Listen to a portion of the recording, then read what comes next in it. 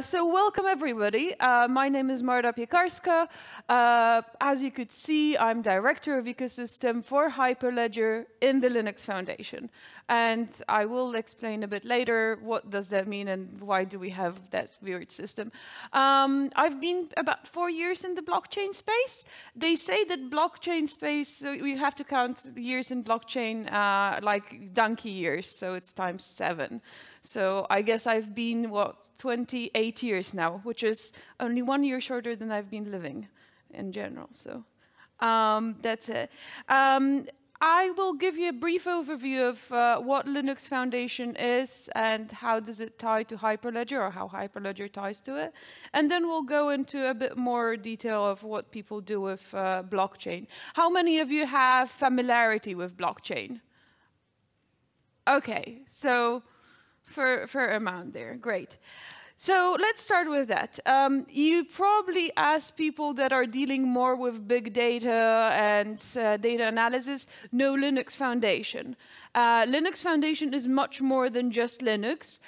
We were actually set up 16 years ago to bring enterprises together and help them work and collaborate on various projects that deliver open source solutions.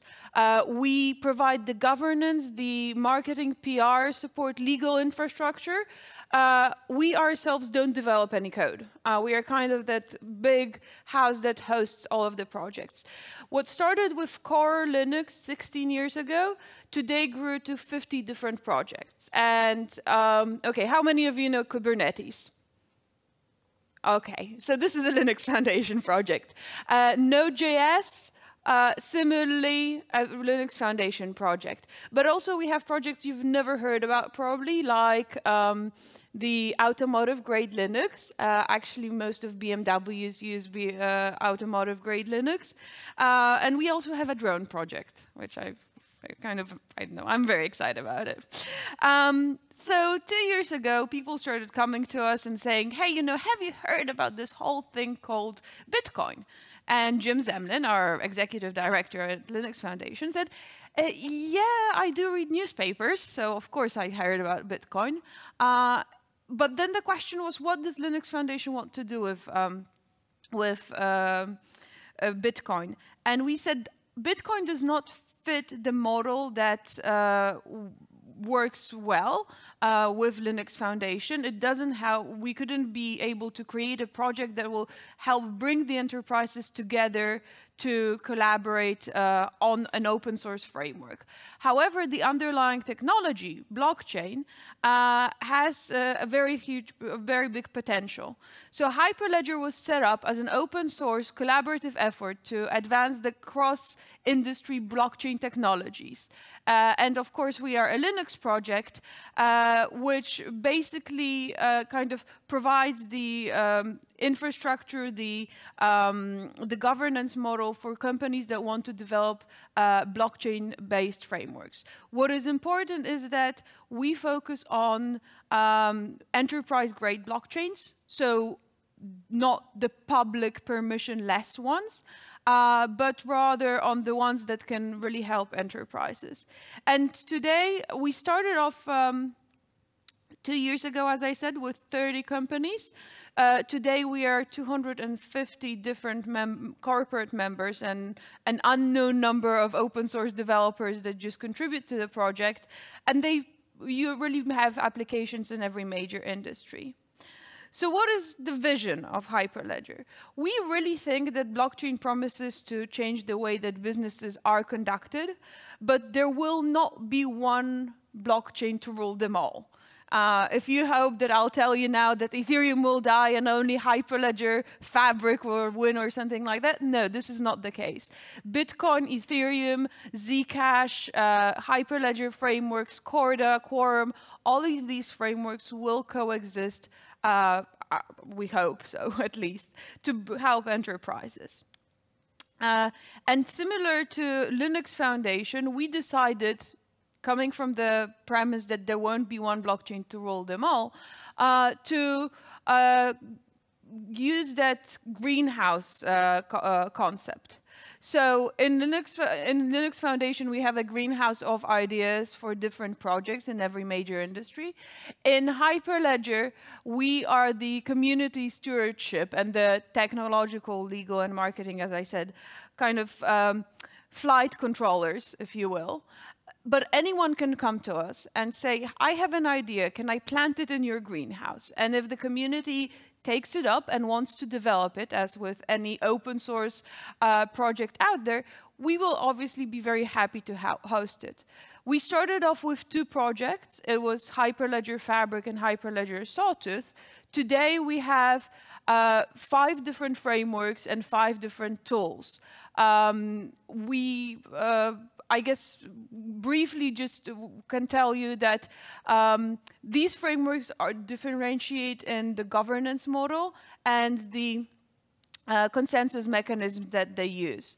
And they all can be applied very broadly. So Hyperledger Borrow is an implementation of the Ethereum virtual machine on Tendermint. So it strips down the token side of things, it strips down the currency, and looks at the Ethereum smart contracts and virtual machine and how this can be applied to enterprises. And Borrow is now actually being collaborating and being moduled out so that you can actually write these smart contracts both on Hyperledger Fabric and Hyperledger Sawtooth. Hyperledger Fabric might be our most famous project that has been going on. It's now almost in version 1.2. It will be released very soon. It supports both Ethereum Solidity smart contracts and the chain code, which is a native code that was written for Fabric. All Fabric is written in Go. Out of our languages, though now you can write your business side of logic in other languages like Java and JavaScript. It uses a consensus mechanism called Kafka, which is a crash fault tolerant consensus. Hyperledger Indy is the community's response to identity issue. I'm not sure if you're aware of the fact that 1.3 billion people in the world do not have any kind of identity document. That's mostly leads to things like human trafficking and not being able to identify people. This also leads to problems whenever you're subject to crime, you can't report that because countries don't recognize you. And if you flee a country, obviously all of your education, all of your background is lost because we are basing it on documents that are paper documents that you just want to destroy. So Indy looks at how can we store private information and deliver identity solutions through the blockchain that will be immutable, because that's one of the biggest things about blockchain, but also in a safe and secure way. Indy is also used by the government of Philippines, which I'll talk a bit more about, and some projects with Know Your Clients and banking. Then we have Hyperledger Iroha, which is a project coming mostly from the Asian countries, where they are focusing on mobile payments and very lightweight applications. Iroha is written in C++ because we really needed tight memory control, and is really very lightweight, very applicable. And then finally we have Hyperledger Sawtooth, which is our second production-ready code. Hyperledger Sawtooth uses a very interesting consensus mechanism called POET, Proof of Elapsed Time, that executes the consensus in the trusted execution environment and is kind of a turnaround from Bitcoin consensus, the proof of work, where here, the person that, or the entity that gets to put things on a blockchain is the one that wins lottery by being allocated the least amount of time, execution time. So instead of putting a lot of energy and a lot of effort into finding a solution to the riddle, which effectively proof of work is, POET does the opposite. It says who will spend the least amount of time on things. And then we have tools. Cello, Composer, and Explorer are 3 tools that allow you to deploy, investigate, and analyze what is happening on your blockchain. And then Caliper is a benchmarking platform, which everyone got really excited about. It's our youngest project because it really allows you to stress test your networks. And finally, Hyperledger Quilt, coming from Entity and Ripple. It is the Interledger protocol implementation in Java. So, as I mentioned, we kind of decided when we started Hyperledger that we strongly believe that blockchain is not cryptocurrency. Actually, blockchain technology has been around for much longer than Bitcoin itself. First mentionings of blockchain and timestamping with blockchain are from the 60s. Cypherpunks wrote their manifesto in 93, proclaiming ideas that were built on top or helped to build Bitcoin. That cryptocurrency is an application that sits on top of blockchain, but on top of blockchain we can put many more things. So, because this talk is not very long, I figured that I'll put this slide up, and if you Google these 25 words, I promise you, and remember what they mean, obviously, I promise you that you can hold a fairly normal or informed conversation with people in the space. It is about consensus mechanism, it is about security and cryptography, so there are some concepts that are obviously, very well known. Zero knowledge proofs are in maths known for ages. SHA-256, of course, as well.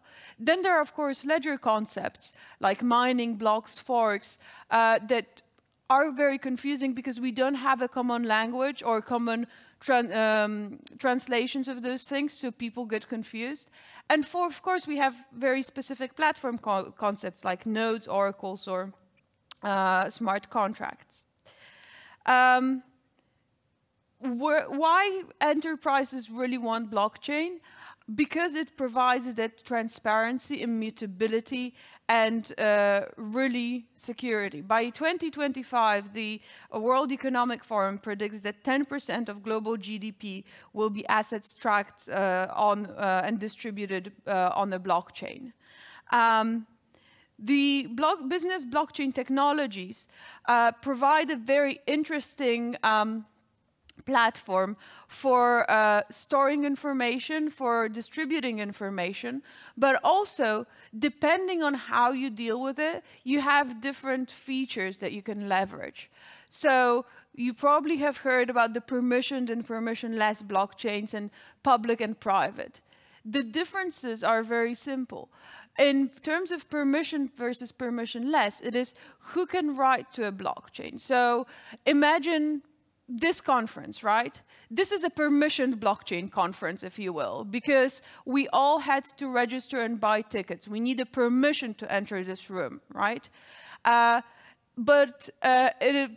you look at public versus private, it is about who can read from a blockchain.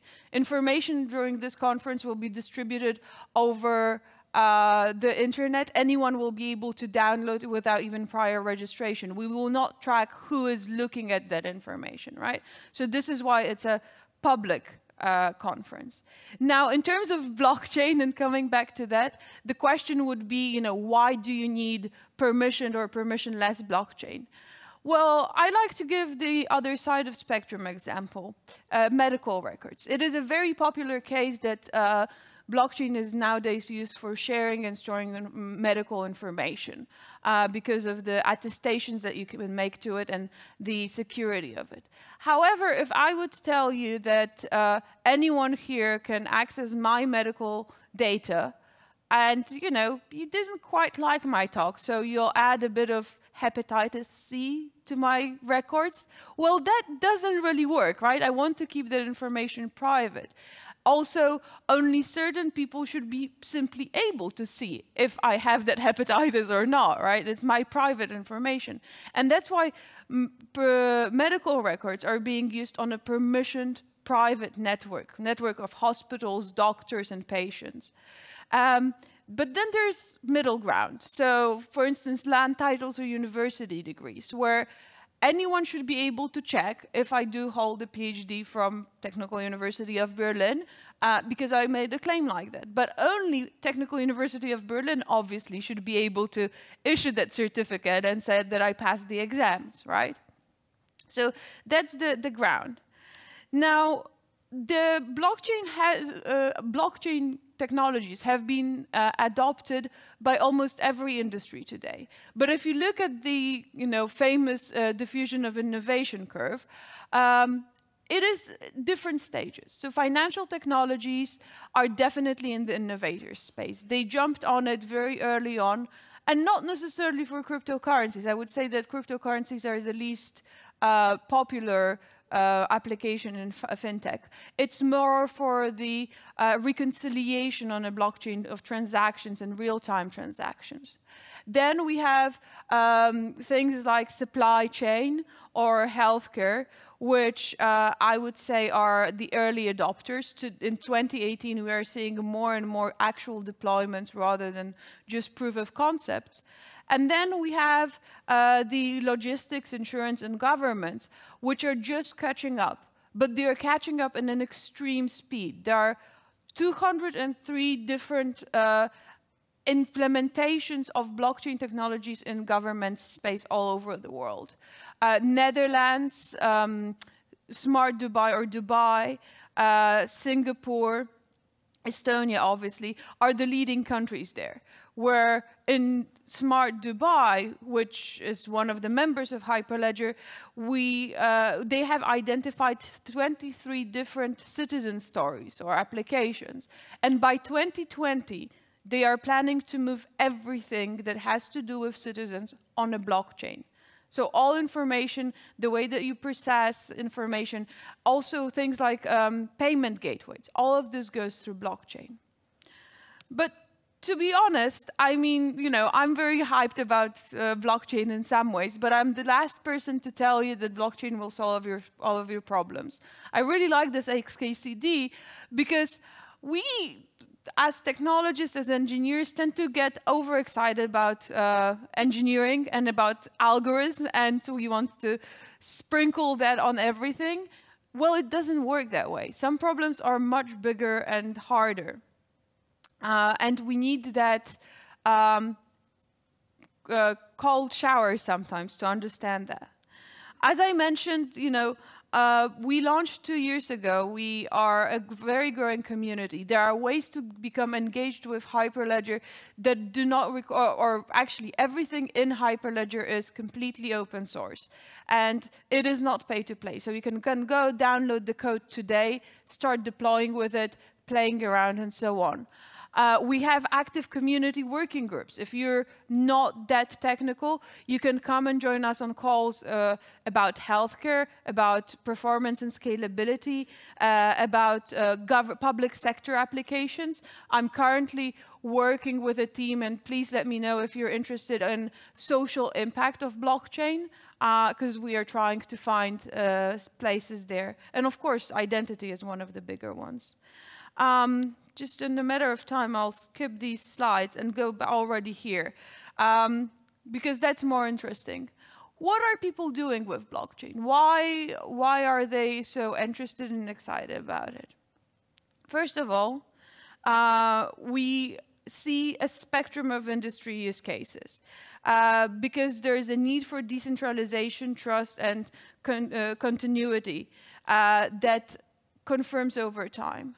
Now, one important thing is that to recognize that there is a difference between decentralization and distribution. Systems like the distributed ledger technologies can be or should be distributed, so it should be spread out across different servers, across different platforms. But there is quite often a certain need for centralization on a blockchain for governance purposes. Sometimes you have nodes that are stronger than the others. And I know this is something that is extremely controversial, because in Bitcoin space, you have truly decentralized distributed system. But for enterprises, you very often need a certain level of governance because things go wrong. I mean, we've seen it already that wallets get hacked, that people lose money in DAO. And how do you revert back? That's only can be done through some kind of a governance and agreement process. One of the first implementations that we've seen was interstate medical licensing, where the challenge was to share information about licenses and claims claims processes that needs increased transparency and trust. Because these are multiple, blockchain only makes sense if you have multiple distrustful parties that need to exchange information. And that trust that normally in world today is kind of implied. If I want to borrow money from you there, you have to trust me, right? That I'll give you the money. We can write contracts and so on, but at the end of the day, we have to trust each other to a certain degree, which is not normal. People do not want to trust each other just by the sheer fact that we've met. Even worse, in terms of companies, people quite often don't meet. So that trust is what blockchain really helps with. Another interesting example is in food industry. Food industry is really leveraging blockchain very widely and is very excited about it because food trust is one of the weakest points in general. This is an example of a seafood movement. There is a company in China that recently joined Hyperledger called JD. And JD is tracking bananas on a blockchain. So you can actually scan your banana barcode and check where it comes from, what's the provenance. Because in China, the honesty in food or food, like the provenance of food is very rare. You can actually like buy eggs and it turns out they're made of plastic and things like that. It's incredible what is happening there. Rice and pork are also tracked through blockchain today to make sure that pork that has been delivered to your house is healthy, it's clean, it has the certification needed.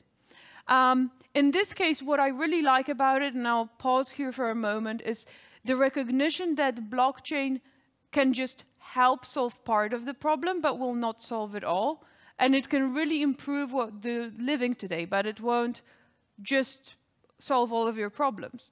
And here's how it works.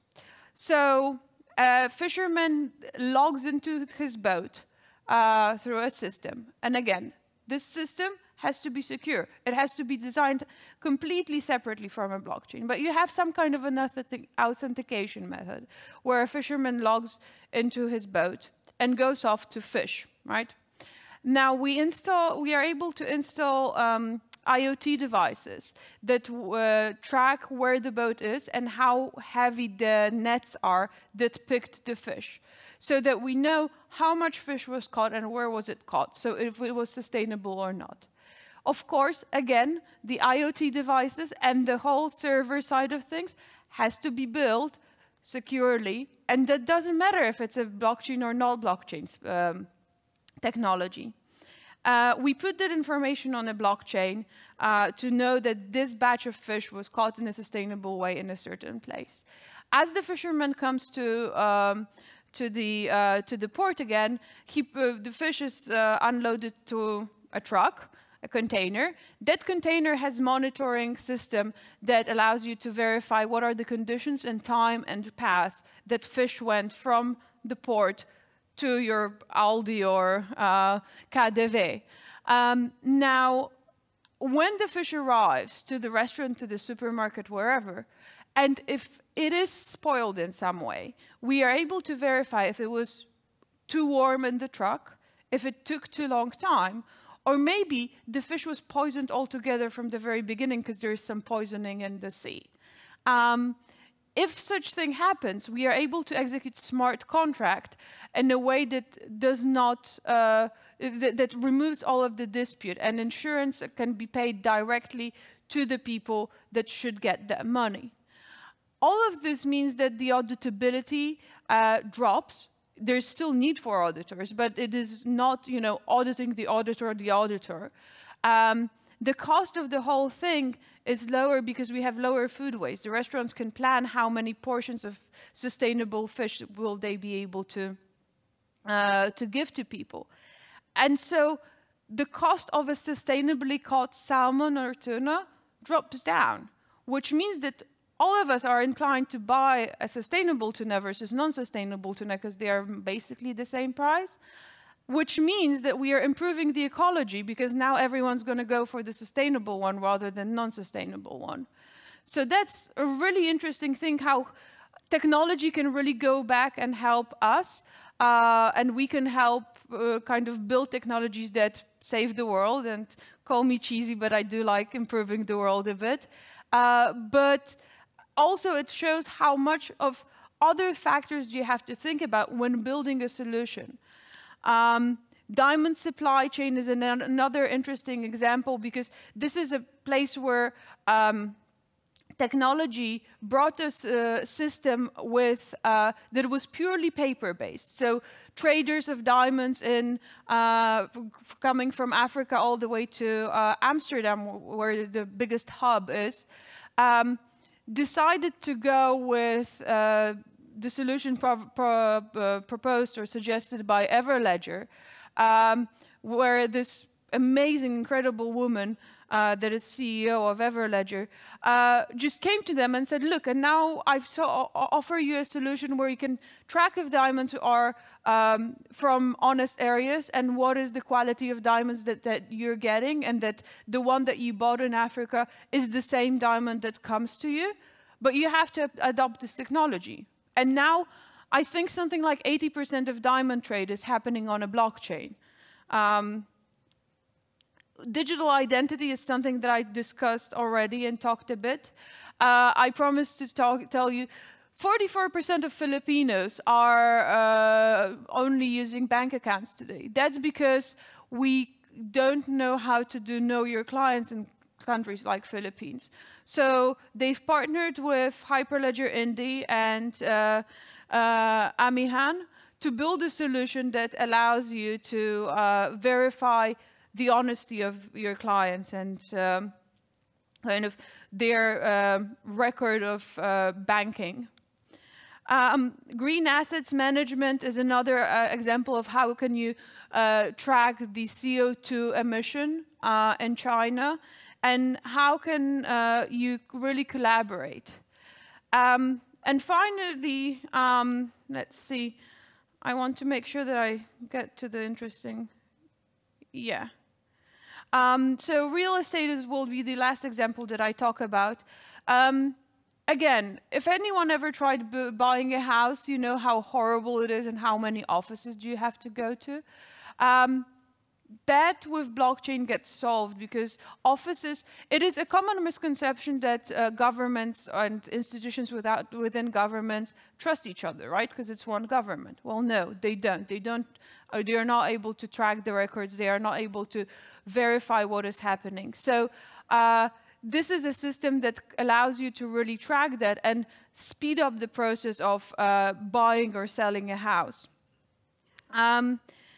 Now, all of that shows one thing, which is we really need collaboration in blockchain. And this is one of the things that is hampering today's process of exploration the blockchain space, because we are not able to convince enterprises, or enterprises are not convinced that they can collaborate in a safe way. So this is the next big step and the next problem. How do we collaborate? Because doing proof of concept in your back office and proving that blockchain tech works, yeah, it does. But if you want to really use it and deploy it and scale it up, you need partners from various enterprises, from various open source industries. And then you have to kind of trust the technology. Not trust people, but trust the technology. To kind of help you, because I saw that some people, or there was a big group here that is not very familiar with blockchain. we have launched a course that is a free open source online course on edX platform like Coursera or like many others, which takes you from what blockchain is and what are the different aspects of blockchain, all the way to the last stages are coding exercises on how to deploy your blockchain based on Hyperledger Fabric and based on Hyperledger Sawtooth. So it's a really, open to everyone course that I suggest you take if you're interested in the blockchain space. And then one last thing, in Basel, in December, it will be very cold, I can promise you that, but it won't be that much colder than in Berlin. We are hosting an open event, an open conference for everyone. And we hope that by December 2018, we will see a lot of use cases and deployments. And this conference is really focused on deployments. So we are putting a strong effort on both business and technological tracks to talk about what people are doing. So with that, I'll finish. We still have like 2 more minutes, so I'll take some questions, and if not, I'm around. I'm wearing a spotty dress, so it's easy to find me in the break. And I can't see you, so I don't know if there are any questions. I don't think there are. Awesome. Oh yeah, you here.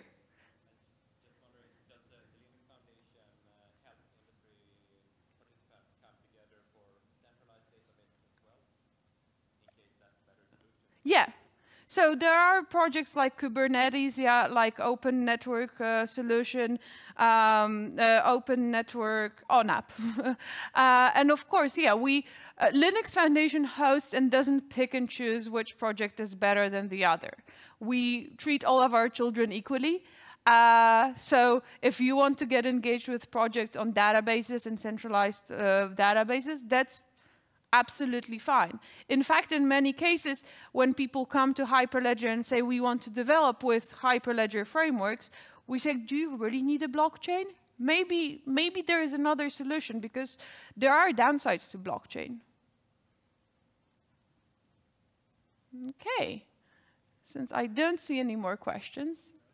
Oh, there is one. Okay, go on. Or not. Okay. Oh, there, I see one in the back.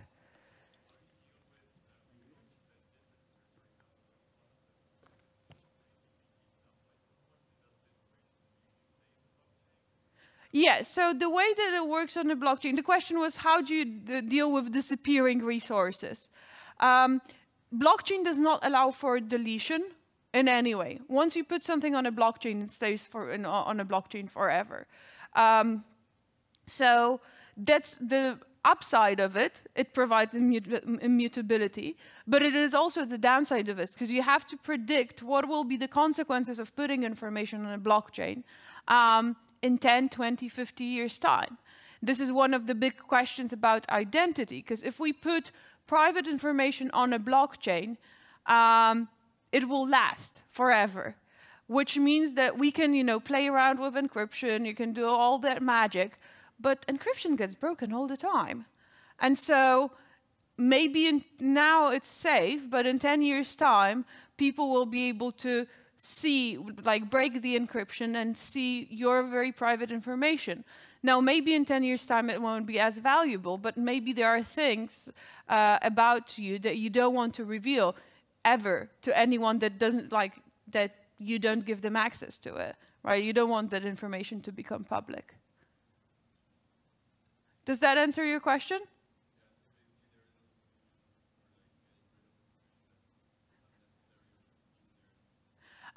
No, there is no. There are ways to deprecate the blockchain, right? Not to prevent it from blowing up information. But blockchain is not a database. It is an immutable record of events rather than immutable database, which is also a common thing.